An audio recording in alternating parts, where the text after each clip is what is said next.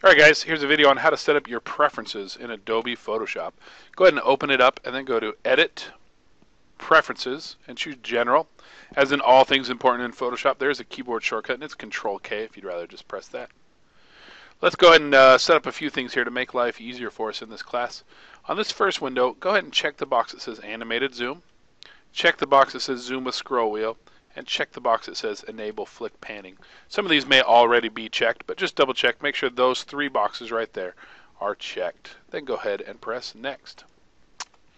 On this screen right here, I just want you to uncheck these two boxes right here, the bottom two here, Open Documents as Tabs and Enable Floating Document Window Docking. I've never liked those, so go ahead and uncheck those bad boys, and then go ahead and press Next. Right here, uncheck this box right here. It says Ask Before Saving Layered TIFF Files.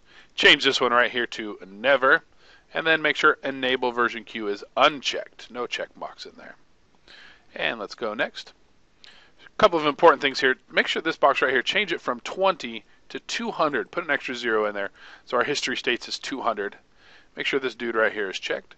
And then come up, and we're going to move this triangle right here, this little slider, until this number right here is 70%. So move this thing around until you get that bad boy to right at 70%.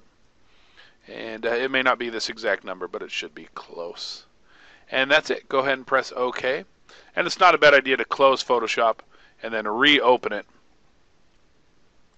to make sure your preferences stick. And at this point, as long as you log into the same computer, your preferences should stay like that. There you go.